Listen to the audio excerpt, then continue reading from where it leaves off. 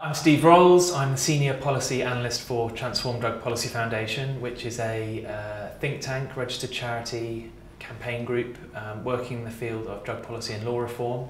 I've been with them for about 10 years now. I generally produce all our written outputs, policy analysis. I also engage in public debate in print and broadcast media and various public events.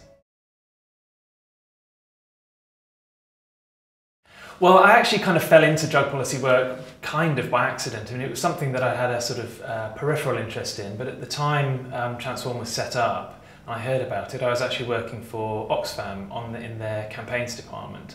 And my background was actually more in development work. I did my master's in international development. I'd done a research project for the Medical Research Council working in India for a year, and I was working with Oxfam.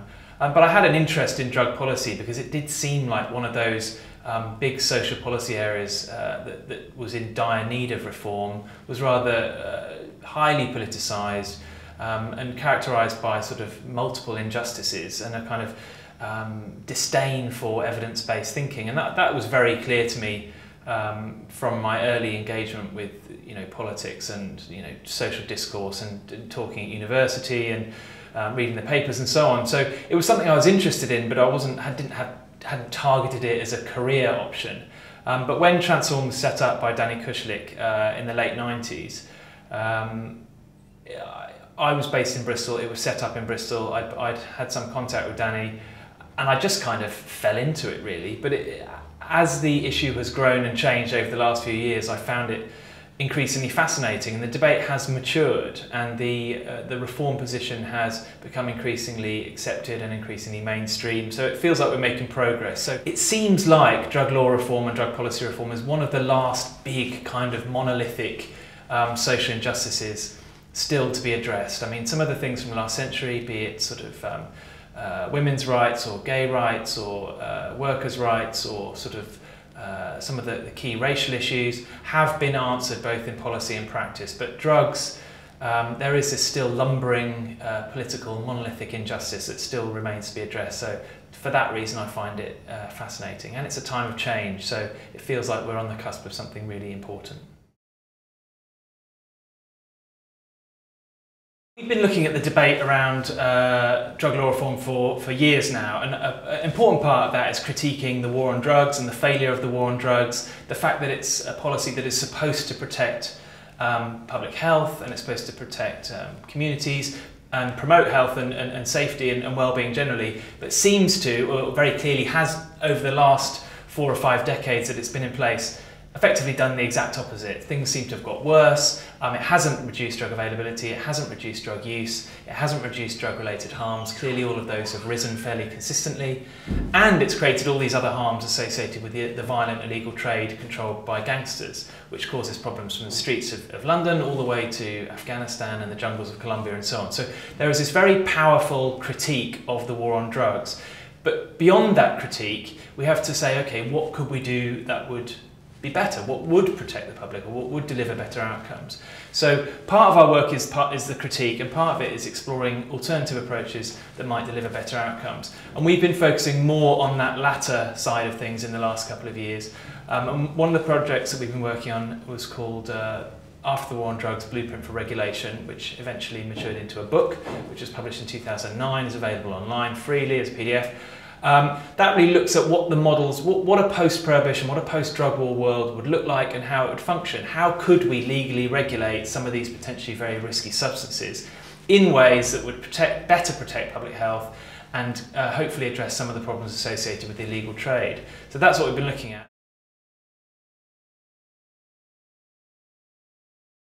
Well, in terms of what those post-drug war models would look like, we're looking at the concept of regulation. We're very keen to distance ourselves from the sort of libertarian free market legalisation models that some people have expounded, although to be fair, relatively few. We're not talking about an unregulated free market free-for-all. And in some ways, part of the critique is that that's actually what we have now. There's very little or no regulation of drug products and drug markets now, because we've effectively abdicated all control to criminal entrepreneurs who are, only really respond to the laws of supply and demand. So what we're looking at is the kind of regulatory models that exist for risky products and risky behaviours in almost all other spheres of life, be that alcohol and tobacco, be that gambling, be that some forms of sex work or entertainment. And in fact, one of the things that seems clear is that regulating risky products and behaviours is actually one of the key roles of government, and they do that in almost all other spheres of life, and to a greater or less extent they do it reasonably well. There's certainly a well-established framework for doing that, and we've basically tried to translate some of that regulatory thinking into an area where traditionally or historically it's not been applied. So we're looking at regulating things like the products themselves in terms of dosage and packaging and pricing. We're looking at regulating the vendors who sells these things, licensing and training of these individuals to act as responsible gatekeepers to those markets. We're looking at regulating the outlets, so the shops or retail frontages, where they're located, hours of opening, their appearance, how they market and promote themselves or not.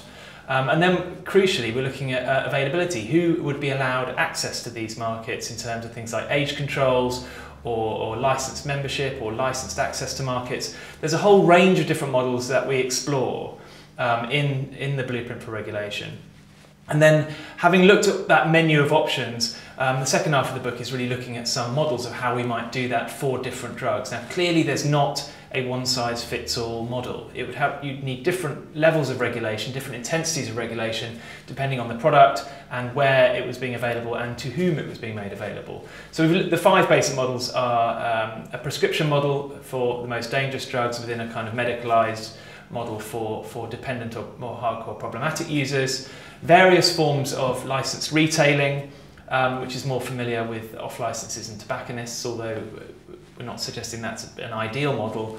Various forms of licensed premises for sale and consumption, like pubs or like cannabis coffee shops in the Netherlands, or unlicensed sales. So you'd effectively have the lowest risk products like coffee or sort of low strength caffeine products would be sold effectively like normal products in shops.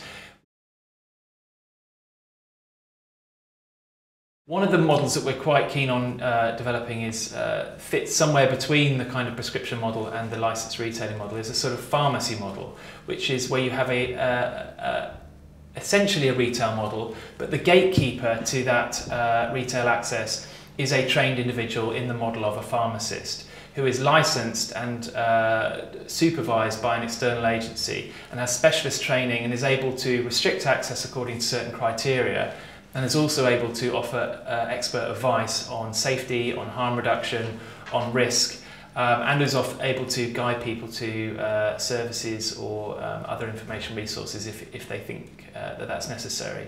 So we've kind of suggested these models for different drugs and gone into all the detail about how they would be regulated as the basis for a debate. We don't suggest this is exactly how it's going to happen, but if we are going to have a debate around alternatives, we need to have some models, and so we've put some on the table for debate, and we hope people are interested in talking about it. And from our experience of the last year and a half since that book was published, people are very interested, and it's been very well received.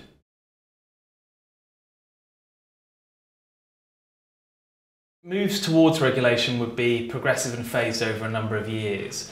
And even at the end point, if we ever reach an end point, you wouldn't entirely get rid of illegal markets. There are illegal markets of tobacco, quite substantial illegal markets of tobacco. I think it's 25–30% of the market is illegal, although it's not entirely illegal, and as much as a lot of it is actually legally produced, then illegally smuggled as a form of tax avoidance, so it's slightly different.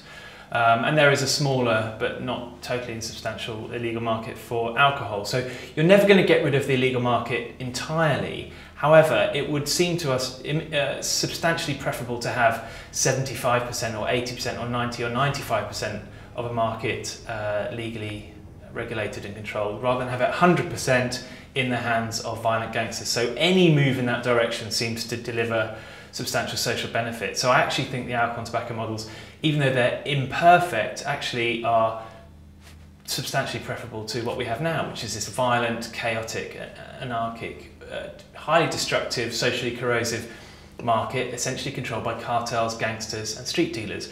Now, getting rid of the illegal market or reducing substantially the illegal market and all the problems that come along with it is a key part of the critique of the drug war and the argument for legal regulation. You can't get rid of it completely, but if you can get rid of most of it, that's still a good thing.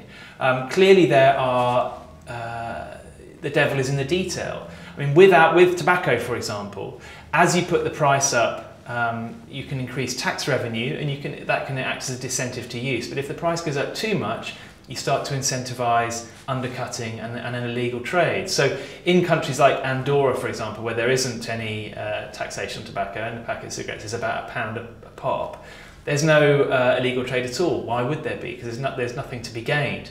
There's an enormous amount of smuggling out of Andorra, and actually there's no smuggling into Andorra, because why would there be? So the government has the challenge of balancing these conflicting needs, both to undermine the illegal trade or to dissuade use. But the important thing, I suppose, is that they are in a position to make those choices. They can control the price and make those choices and see what the outcomes are and alter policy as they see fit. You can't do anything with illegal products. You can't alter the price, you can't make those choices, you can't intervene on government, the government can't intervene on those key aspects of market regulation in any way, because the market's controlled by criminal entrepreneurs. So again, whilst there is no silver bullet, there's no perfect solution, we see government control as preferable to illegal market control.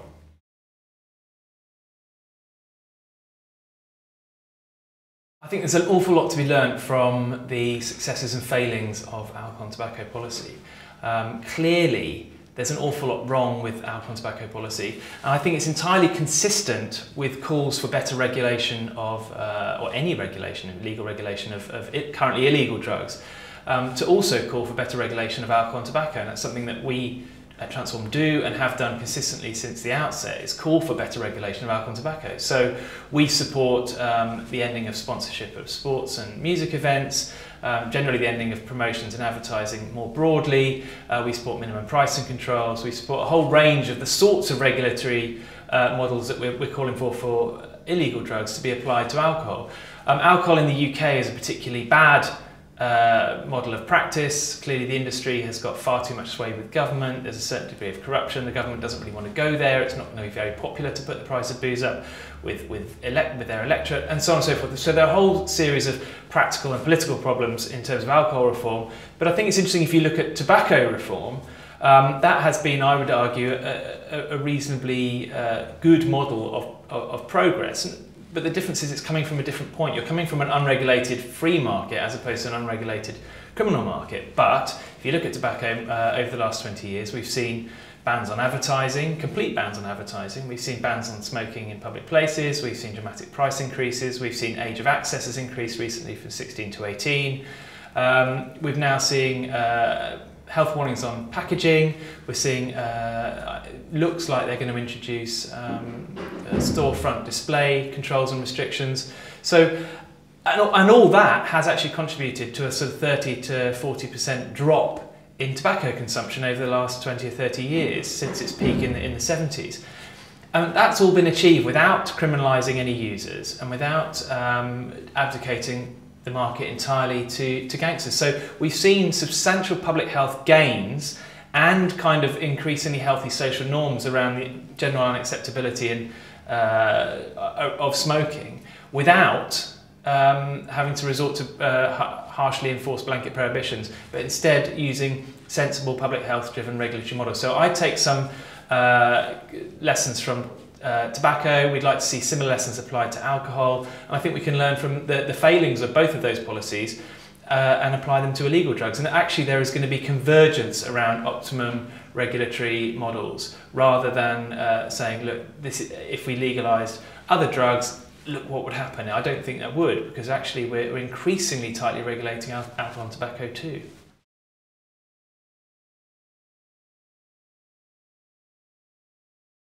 I think it's very important to understand the reality of where we are. We might wish for a world in which there was no drug-related harm. We might wish for a world in which there was no drug use at all. But for social policy, if we're being pragmatic, we have to accept the reality that some people, whether we like it or not, wish to use drugs. There is demand for drugs. There is clearly a kind of, at some level, a need or desire for drugs to be consumed, for people to change their mood or state of consciousness. And that crosses societies, and it goes back through history. So it's not something you can legislate away. It's not something you can wish away. It's not something you can apply criminal or punitive law to and make it disappear. That is there, and it seems, from our experience of the last 50, 100, 200 years, that attempts to get rid of that latent desire for altered states of one sort or another using criminal legislation simply doesn't work. It just abdicates control of a market which could be within the ambit of the law and of the state to criminal entrepreneurs, and it doesn't make the problem go away. It just makes the problem far worse. It makes dangerous drugs more dangerous, and it creates all the secondary sort of community social problems associated with this illegal trade. So I think if there's one thing that I think people need to accept in moving forward on the drugs issue, it's that demand for drugs is there whether we like it or not, and we have to pragmatically accept that reality and start to manage it in ways that reduce the harm that these substances can cause, both to the users and obviously to wider society. Now, I think it's entirely legitimate for the state, for the government, to seek to reduce drug use, specifically problematic drug use, in the longer term. I think that's a legitimate public health goal. But I think they also need to accept that you can't do that using punitive laws. You can do that by educating people about risk, educating people about harm and how to reduce it, but also giving young people in particular alternatives so that they don't default into drug use because there's nothing else to do. I think you need to look at some of the underlying social drivers of problematic drug use, to do with mental health problems, to do with social deprivation, to do with histories of abuse, to do with poverty and boredom and unemployment. Once you can start to deal with some of those issues, and inequality seems to be a key driver, once you can start to deal with those issues, which is obviously a much bigger social policy programme, then we might start to see longer term reduces in demand and problematic use. But until then, we have to pragmatically accept the reality of demand as it exists now and manage it in ways that reduce the harm it causes, because you can't wish or legislate it away. I think there is potential for reducing demand for drugs. There's potential for reducing levels of use. There's certainly potential for reducing levels of harm associated with use, or levels of problematic use. There are, and I think there's nobody in the drugs field who is opposed to prevention of drug use or drug harms in broad principle. There is, however, an active debate about what the best way to do that is. The evidence base for what you might see as sort of traditional forms of prevention is not great. Things like the DARE program in the US have been pretty rigorously evaluated, and they've not demonstrated great value for money. They're very expensive, and they haven't really delivered what was hoped from them. That doesn't mean they weren't well intentioned or that they were entirely wrong, and there's clearly lessons to learn. And but essentially, the evidence base for more traditional kind of school-based prevention or sort of mass media prevention campaigns has not been great. It's not been completely flawed, but it's not been brilliant. So the question is, well, what can you do? And I think probably looking at the bigger picture, trying to identify what the key drivers of drug use and problematic drug use specifically are, is probably the best way forward. So looking at issues of poverty and inequality and social deprivation, looking at problems in the mental health care system, looking at in childcare system, looking at issues of parenting and schooling. You know, it's a huge issue, but generally I would suggest problems of problematic drug use reflects low levels of sort of social well-being. So and addressing that is going to be the key to reducing problematic drug use in the longer term. But that is obviously a much more ambitious wider social policy programme and debate, and it certainly won't be dealt with by poster campaigns saying drugs are bad for you or such and such. Clearly educating young people about risk is very important, but on the one hand, while we might want to do that, we might want to kind of particularly try and discourage young people from starting drugs or trying to raise the age of first use and those kind of things. Those are obviously laudable goals, but we also need to take care that a significant minority can't be reached, or that those messages won't impact on, and they will try drugs. So we need to make sure for those people that when they do try drugs, they do so as safely and as responsibly as is possible. Clearly there are risks, undoubtedly there are risks, but we owe it to those young people to give them solid harm reduction messages, so that if and when they do try drugs, they do so as safely as possible. So it's quite a tricky... You mean illegal drugs when you say? I mean both kinds of drugs. Illegal drugs carry additional risks, both in terms of the law and in terms of the unpredictability of what you're buying, and the fact that you tend to use it in more marginal environments, and not necessarily with the same sort of patterns and safe behaviours. But we need to reach out to those young people and educate them how to use those drugs as safely as possible if prevention messages miss them. And unfortunately for a lot of young people, those prevention messages do either miss them or they don't have the desired impact. So it's quite a delicate balancing act between trying to prevent people from using drugs at all, and also if they do use drugs, trying to prevent them from being overly harmed by those drugs.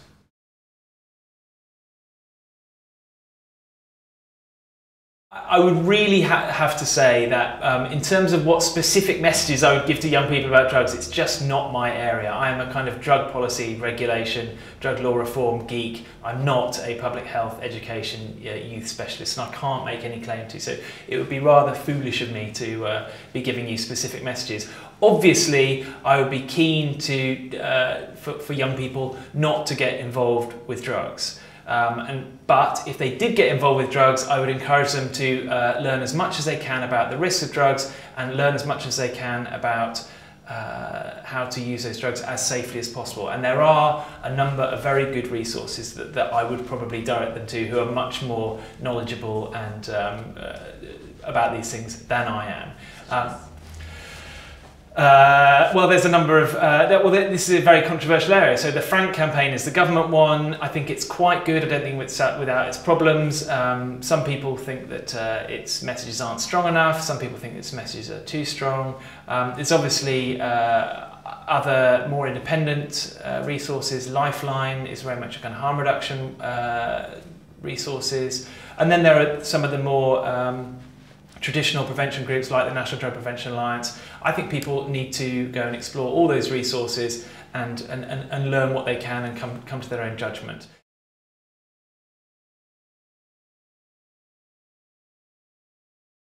There's a lot of debate goes on around comparing different regimes and different sets of outcomes between different countries.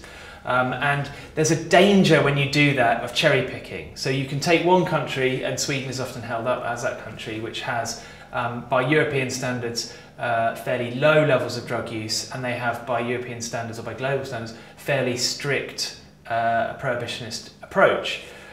They don't make a distinction between soft and hard drugs. I don't particularly like those terms, but all drugs are basically dealt with the same. They are illegal.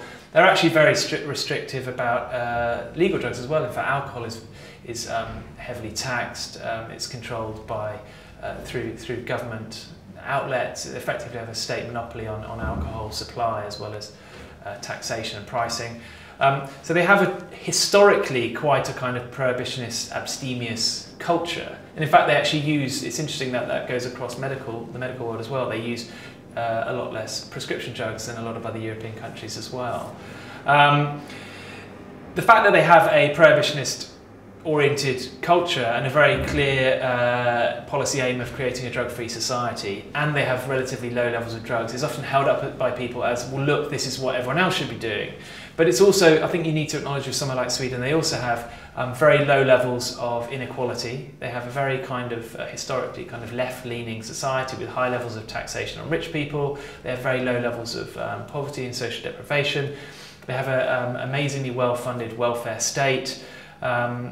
So a lot of the what I would see is the drivers of the underlying social drivers of problematic drug use are much lower in a country like Sweden that has this very kind of welfare state-oriented society. And it may well be, and I think there's a reasonable case to make, that the low levels of inequality and the generally higher levels of social and personal well-being in Sweden may be, and their sort of historical culture in terms of drug use more broadly, may be more significant drivers of their historically low levels of drug use than their drug policy. I think probably the role of drug policy in terms of traditional drug policy, treatment, education and enforcement has probably been dramatically overstated by governments everywhere. And in fact, it has fairly marginal levels of impact on overall levels of use. It's interesting comparing somewhere like Sweden to Holland, the Netherlands, which is widely perceived to be terribly liberal. It's actually quite a conservative country, and they have quite strict enforcement on the supply side. But they have more or less decriminalised personal possession. So if you're caught with drugs, you're generally not prosecuted, or you don't tend to go through sort of you're not generally processed through the criminal justice system. And they famously have their tolerated cannabis coffee shops. And it is striking that cannabis use in Holland is not significantly higher, in some cases lower, than some of their neighbours that don't have coffee shops and don't have decriminalised use and outlets. So it's very easy to cherry pick, and if you look at the European countries or world countries more broadly, there's no clear correlation between intensity of enforcement or punitiveness of enforcement and levels of use or misuse. There is no link. So you have countries like the UK, which by European standards are quite punitive, and we have the highest level of use in Europe, or nearly the highest levels of use in Europe. And you have countries like the US, which is extremely punitive. They have 500,000 or 600,000 drug offenders or drug-related offenders in prison. And they have one of the highest levels of drug use overall in the whole of the Western world. So, but interestingly, the UK and US, if you look at the kind of UNICEF wellbeing charts, are regularly at the top. And you do actually, if you look at levels of well-being or levels of inequality within countries, and you plot that against levels of drug use, there does seem to be more of a correlation. So again, I would say it's the underlying social conditions which are the key drivers of drug use, not drug policy, which is the impact of which has probably been dramatically overstated.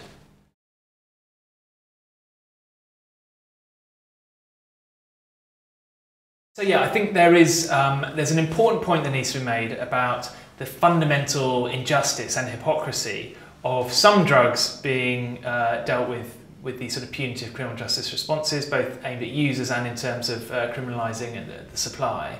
And other drugs are not only legal and state sanctioned, but to a certain extent state approved or state encouraged. I mean, I was actually in the House of Commons yesterday on the way to a all-party drugs group with the drugs minister, and on the way to the committee room I passed the House of Commons gift shop, and there was House of Commons branded whiskey, and I just kind of thought to myself, and it was only recently that they stopped selling House of Commons branded cigarettes. So there are actually House of Commons branded drugs. These are, if you go by the kind of Lancet David Nutt et al. Version, these are Class A drugs on sale in the foyer of the House of Commons with the government's stamp of approval on. And the government gives tax breaks of various kinds and lets those industries push them around all over the place in terms of lawmaking and policy making. So certain drugs aren't just legal, they're actually allowed to aggressively market with government approval. Now, I don't approve of that. I don't think they should be allowed to market that way, but I don't think they should be illegal either. Yet why are these certain drugs legal and these certain other ones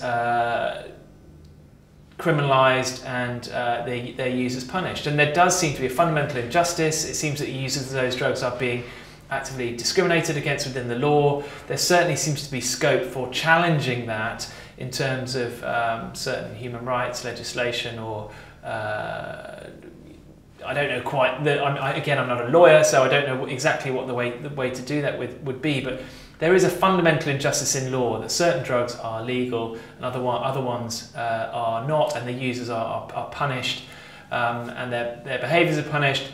and they're forced into the hands of criminal entrepreneurs to procure and use those drugs. So there's something really odd going on there, and I think highlighting that fundamental disjuncture between alcohol and tobacco and other illegal drugs, cannabis, ecstasy and so on, is a useful way of highlighting some of the kind of logical inconsistency and just outright idiocy of the war on drugs, not least because increasingly alcohol and tobacco are being better regulated, and yet there's no debate around regulation of illegal drugs happening at all. So it's certainly an interesting point to push, highlighting some of the hypocrisy around the way different drugs are dealt with by society and law.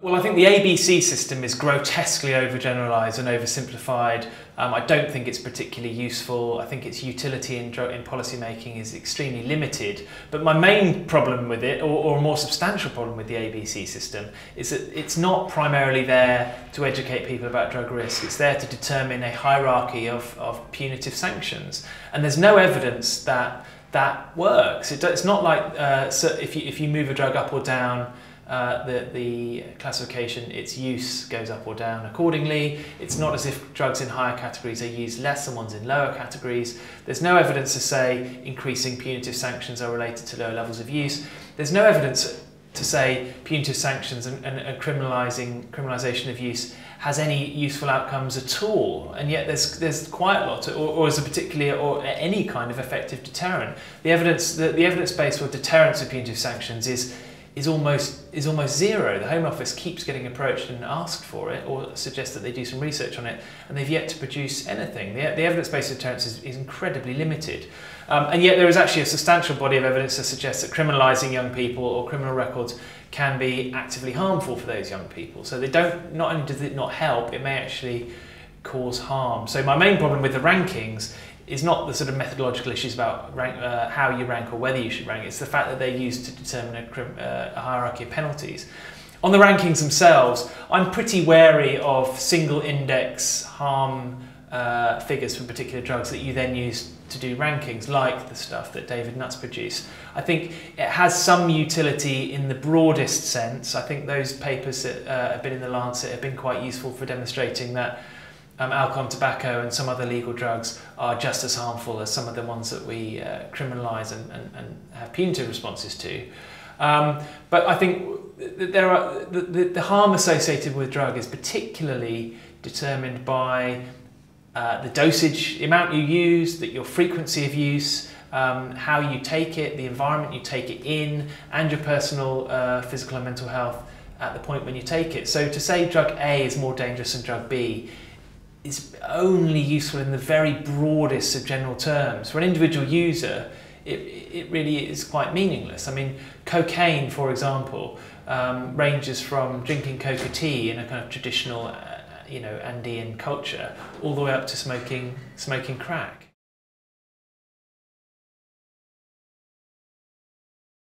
So saying drug A is more dangerous than drug B, particularly with fairly similar types of drugs, I don't think it's necessarily particularly helpful. I mean, I think most people would agree that crack is more dangerous than coffee, but to say amphetamines are more dangerous than cocaine or something, you really do need to acknowledge that the key determinants of drug harms are social context and the nature of the individual, how they use, when they use, regularity of use, dosage of use, whether they're mixing the drugs with other drugs, and so on and so forth. There's so many other variables that just saying drug A is more dangerous than drug B, certainly from a user perspective, is not necessarily going to be that useful. And from a policy making perspective as well, I question its utility, apart from the very broadest terms. But the idea that you put things in 3 categories and that is somehow any use at all, I would certainly question that the classification system, which was effectively devised in the 40s and 50s, when the UN conventions were being drawn up, that we then kind of, the 1971 Misuse of Drugs Act then grew out of. This stuff is 50, 60 years old, and it's long overdue a review and a substantial revisit, and probably abandoned and replaced by something a lot more sophisticated.